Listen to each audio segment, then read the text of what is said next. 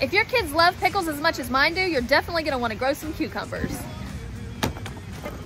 These are the 4 that I'm gonna be growing this year: the Cucamelon, the Be It Alpha, Muncher, and our Mini and Yard Lawn. I'm planting in this 25-gallon pot. It might be 20, I don't remember. I placed 3 bamboo poles 12 inches apart and tied them with this jute twine. When you're planting cucumber seeds, or any seeds for that matter, you want to plant twice as deep as they are long. So that is up to my first knuckle.